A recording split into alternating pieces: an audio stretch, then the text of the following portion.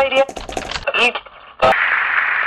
We shall send to the moon 240,000 miles away from the control station in Houston, a giant rocket more than 300 feet tall, the length of this football field, fitted together with a precision better than the finest watch, carrying all the equipment needed for propulsion, guidance, control, communications, food, and survival. But why, some say, the moon? Why choose this as our goal? And they may well ask, why climb the highest mountain?